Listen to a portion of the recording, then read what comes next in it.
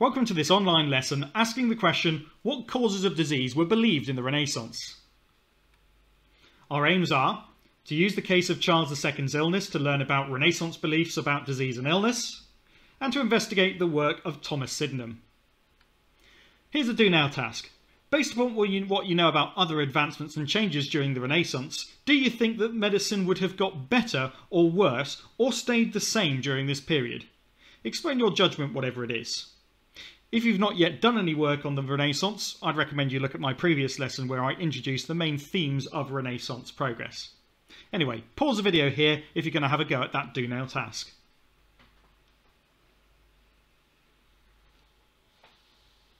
So, what did we think? Well, probably there were going to be some improvements, so that doesn't mean that things would stay the same. However, when it comes to the causes of disease, there were very few improvements in the understanding of both how diseases worked and how they were caused. And so actually, if there is going to be any change during this period, it's likely to be pretty small.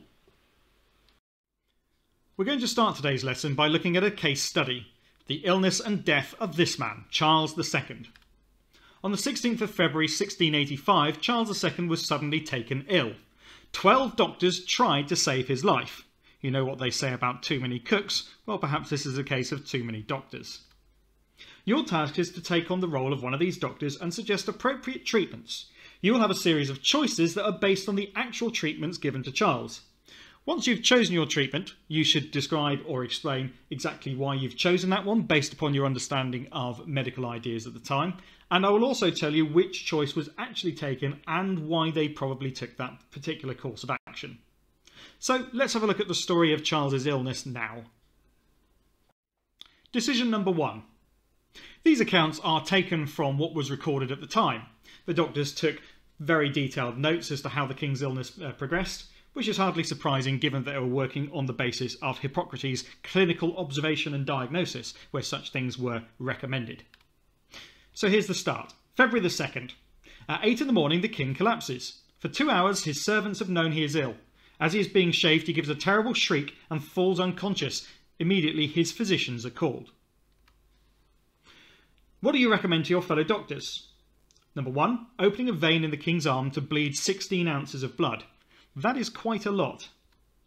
Number 2, call in Mistress Holder, who treated the king's poisoned hand 5 years ago successfully. 3, do nothing and see what happens.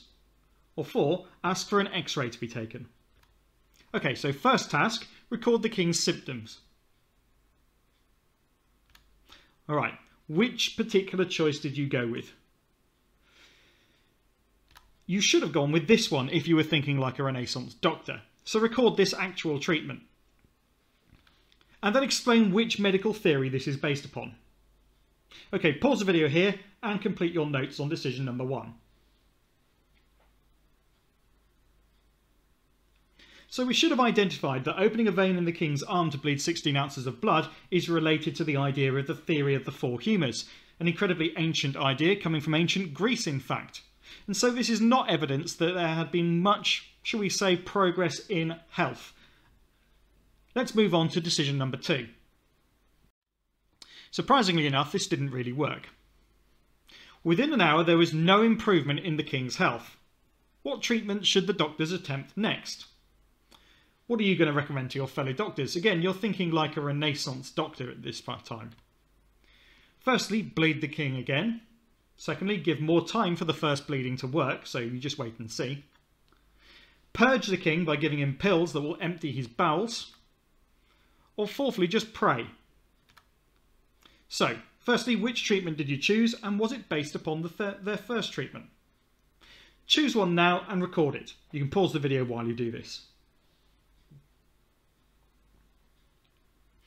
So, which treatment did you choose? Well, the actual thing that they did was they bled the king again. They thought that the first bleeding couldn't have been enough as it hadn't improved his state of health.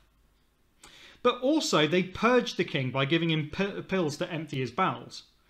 It's not a very nice image, but what you've got to imagine here is a king who's been weakened by having lots of his blood taken and he's had to go to the toilet a lot. I'm pretty sure they would have done some praying too. Alright, so record the actual treatments now. Note that there are 2 of them. And thirdly, explain which medical theory these are based upon. Pause the video while you complete those follow-up tasks. Done? Well, we should have identified that these decisions are based upon the theory of the four humours again. Not only are they trying to balance his blood, but also to try and balance his other humours through the use of a laxative. Decision number 3.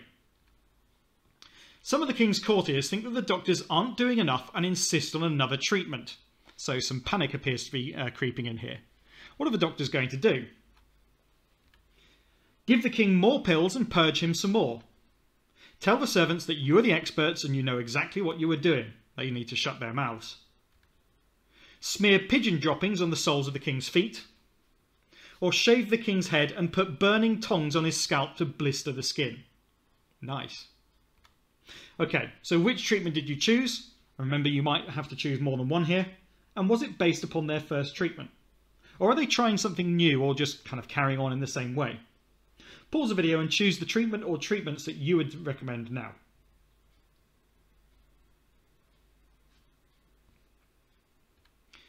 So what they actually did was the last two. Yes, they smeared pigeon droppings on the soles of the king's feet. They also shaved the king's head and put burning tongs on his scalp to blister the skin. So record those actual treatments and then explain which medical theory or theories these are based upon. Pause the video now. Well, it is likely that these theories are also linked to the balancing of the humours. The blisters on the head would have been believed to be filled with humours, probably yellow bile. However, the pigeon droppings one is a little bit less clear. There were different theories about drawing out poisons from the body by putting unpleasant or strong smelling things on the person. So the strong smell of the pigeon guano or droppings might have been related to the theory of miasma as well, and this idea of keeping bad air or smells away from the king with an even stronger smell. But it is not entirely clear. What is clear though is that these things are going to cause the king significant discomfort. At best they're going to do nothing, at worst they're going to make him a whole lot worse. Decision number 4. The king can speak again, but there is no other improvement. Everyone is growing worried. Then the king has another attack, faints and falls unconscious. I'm sure there's a real sense of panic settling in now. So what do you recommend to your fellow doctors? Do you call a wise woman and give the king a herbal remedy? Do you bleed the king again, this time opening 2 veins and hoping that this will work?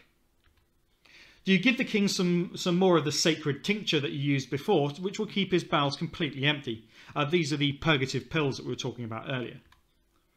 Or do you leave the palace as swiftly as possible, saying that you have other patients to attend to, probably not wanting to take responsibility for the king's illness? So your tasks. Firstly, describe the king's symptoms or progress. Is he getting better or worse? What's happened to him? And then what treatments do you recommend? Pause the video while you select those.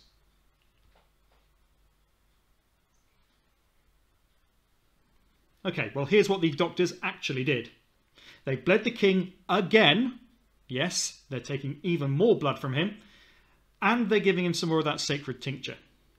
So record the actual treatments. And again, which medical theories are these based upon?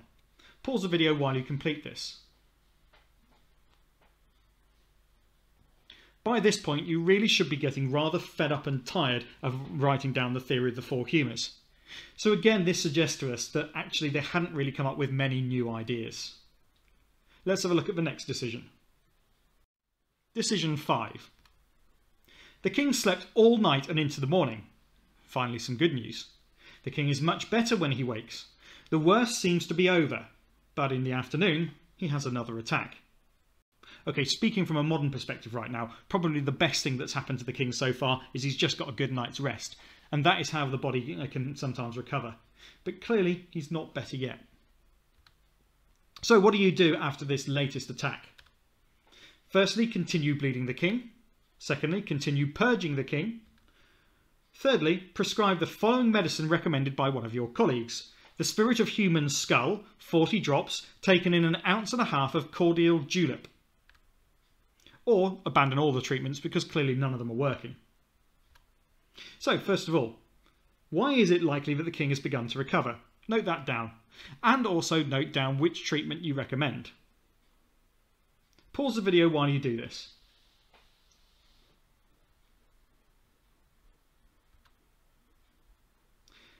So, actually, the doctors recommended all 3 of those top 3 treatments. Yes, they really are throwing everything at him now.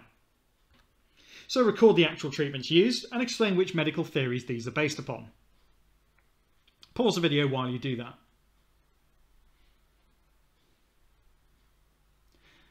Yet again, this is related to the theory of the 4 humours, but treatment number 3 is slightly different. Remember that some herbal remedies really did work, but this is more of an example of a quack remedy, the sort of thing that an apothecary might mix together for you, which would sound very impressive, but would be rather doubtful as to what it would do for you. Apothecaries have been around since the Middle Ages, and so again, this is not really an example of progress. At least they were trying something new, although it would appear that actually the king just needed leaving alone. Decision 6. The king's health is worsening rapidly. The physicians are undecided about whether to use these remedies. Every other hour, give 2 scruples, which in modern terms means 2.5 grams, of bezoar stone, a green stone found in the stomach of Persian goats. Also, a medicine mixed from herbs and extracts from all the animals of the kingdom. Might sound a little bit unlikely, that one there, but that's what they recorded. What do you recommend to your fellow doctors? Do you recommend to use the bezoar stone? Or do you recommend to use the herb or animal medicine? Or do you recommend the use of both? So, firstly, in what ways do these treatments show that the doctors were becoming desperate? Let's see what they really did. They actually used both. So, record the actual treatments used, explain why this does in fact show that the doctors are becoming desperate, then explain which medical theories these might be based upon. Pause the video while you complete this.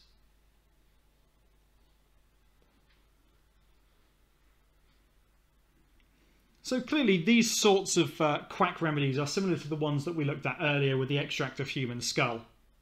There's not an awful lot more that the doctors could try apart from just leaving the king alone, and perhaps they should have done that. Decision number 7. The king is dead. Oh dear. So what are you going to do now? Do you recommend that the doctors send the palace a bill for payment, knowing that they all did their best and that medicines are expensive?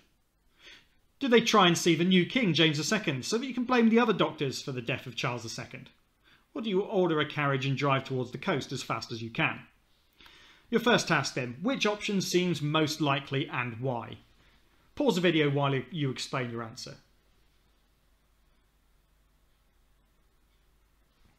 Well, what they actually did was they sent the palace a bill of payment. They did do their best, and they used the best possible medical treatments available at the time, even if they might seem pretty ridiculous to us now. Not only that, but actually the palace would have happily paid, believing that the doctors had done their best. The next one, well, that might leave you open to certain accusations, and ordering a carriage would certainly make it look like you had poisoned the king and were trying to get away, so a pretty bad idea. So record what actually happened, and what does this tell us about the availability and quality of doctors' treatments in the 1600s? Pause the video while you note down your answers for those questions.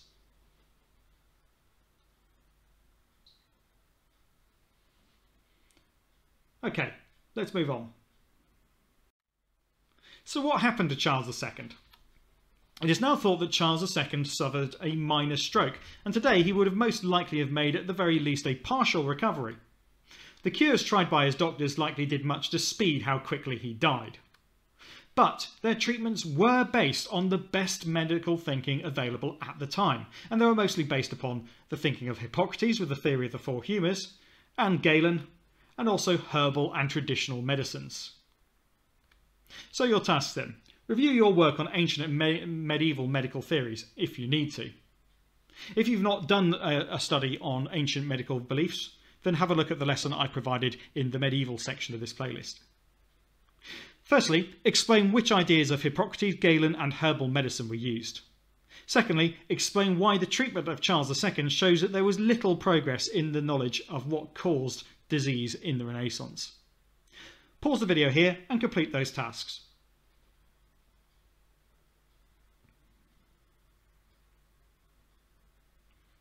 So, there is a huge amount of the theory of the 4 humours being employed in Charles II's treatments, but also some elements of the theory of opposites as well. So for example, if they recognised that perhaps there was something wrong with the king's brain, then blistering his scalp might be related to that.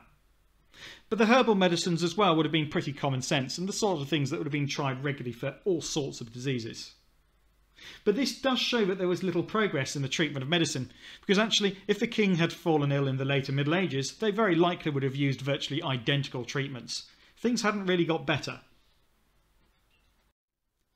Now a chance to make some improvements to your answers from the last tasks. I recommend that you do this. Firstly, Hippocrates. Clinical observation and diagnosis was used widely. The doctors recorded the king's treatments and symptoms over time in detail, unsuccessfully though. Also the 4 humours. Many of the treatments such as bleeding, blistering and purging were based on balancing the humours. Also Galen.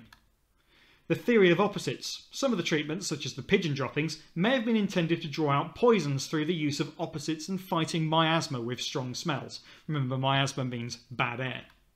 And herbal and traditional medicines. Apothecaries. The exotic ingredients and medicines with quack ingredients like human skull and bezoar stone are typical of the apothecary mixtures of the time. Alright, pause the video here and add the necessary extra detail and facts to your existing answers based upon the last tasks. Press play when you're ready to continue.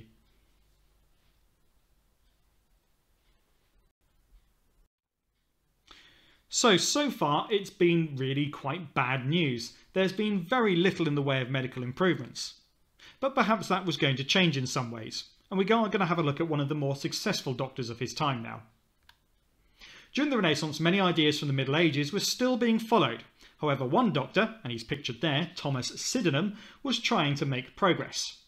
Now we will investigate Sydenham's contribution to medical history.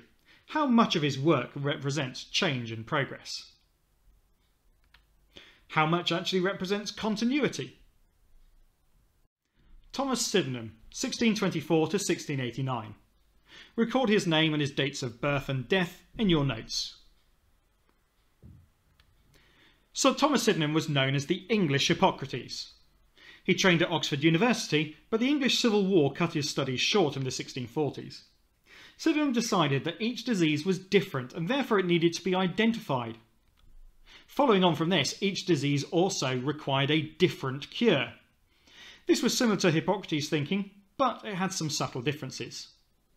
Sydenham believed in observation and diagnosis like Hippocrates, and letting nature take its course with illness rather than trying every cure at random. Think about how different this is to the approach that was taken with Charles II. He also encouraged taking the pulse as a method of diagnosis, recognising that a fast or slow pulse might be a sign of ill health. He also wrote an important book, Observations Medicae. This was published in 1676 and was printed widely and widely shared. He also discovered Sydenham's cholera, a particular disease, and showed the difference between scarlet fever and measles, 2 diseases that have similar symptoms and many people thought were basically the same thing. However, Sydenham did not believe that God caused disease, only that God gave people the ability to recognise and fight it. This is a marked difference to earlier times, when people might be more prepared to simply accept what happened as God's will, rather than trying to fight the disease. Some tasks then. Firstly, describe Sydenham's work with detailed notes. As a minimum you'll need 5 key facts, but more if possible. Secondly, which of Sydenham's ideas were similar to earlier ideas? Thirdly, which ideas were new? Give at least 3. Explain the importance of Sydenham's attitudes to religious explanations for disease. And lastly, as an extension, why might Sydenham's studies being cut short have actually made him a better doctor? Pause the video while you complete those tasks.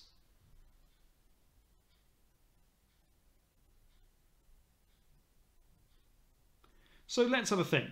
Hopefully you've got enough detailed notes on what Sydenham actually contributed now. So which of Sydenham's ideas are similar to earlier ideas? Well, remember, observation and diagnosis is similar to what Hippocrates suggested. That's probably the biggest one. Also, he wasn't the first person to write a book. This is something that had been done before and proved to be a good way of spreading your ideas. What might be new then?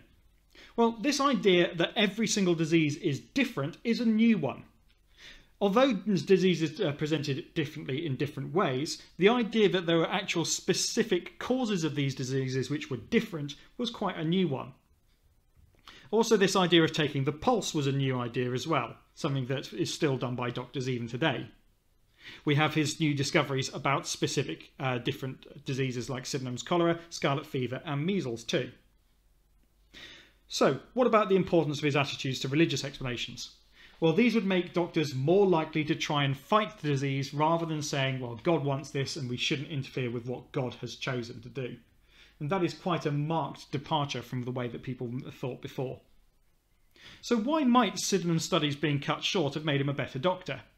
Remember that by cutting his studies short, he would have had to find things out more for himself rather than just being told them.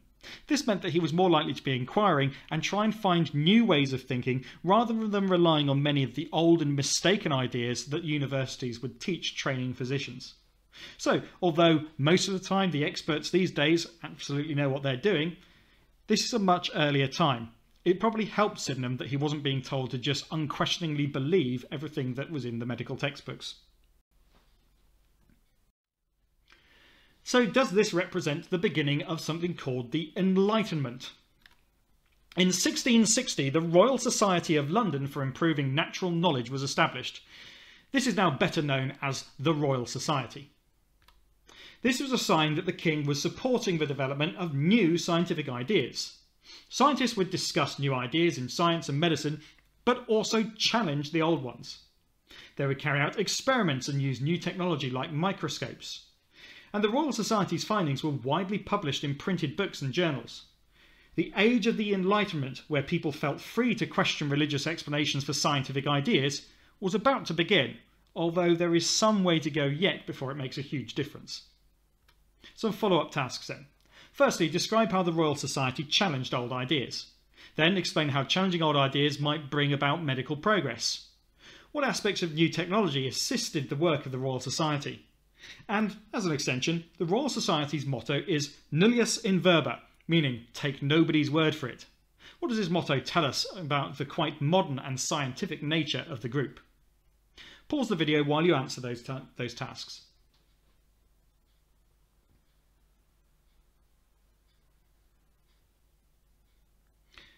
Alright, hopefully you've got everything that you need now. Challenging these old ideas means that more and more new ideas are going to be found but also accepted, and so people will finally move away from some of the wrong ideas that Galen and Hippocrates had said and which had been followed for thousands of years. The new technology also assisted them, with printing meaning that they could spread their work far and wide. And microscopes, consider the implications of that. Although it will be some time yet, and we're talking 2 centuries here, before germs are identified as the cause of disease, at long last microscopes provide the means by which they might at least be discovered. And how about that motto, nullius in verba, take nobody's word for it? Well, this is very much the modern basis of scientific inquiry. You don't take anybody's word for it just because it's been said before. You demand that it is proved, that it is tested through experimentation, and that you question it if you find that it is wrong. So the problems of medicine have been solved, right? Well, not quite. Ordinary people, and many doctors, still believed in superstitious and ancient ideas about disease. Theories like miasma were still thought to cause illness. And people still didn't know what caused disease, meaning that many treatments remained ineffective. As an example, the Great Plague of 1665 was treated in very similar ways to the Black Death over 300 years earlier. And in a future lesson we'll be having a look at that in far more detail. So to follow up this, why would the work of Sydenham not have improved things like public health very much? Do these facts suggest change or continuity in medicine? Explain your view. And as an extension, what measures were likely to be taken in the Great Plague of 1665? Consider what you might already know about the Black Death.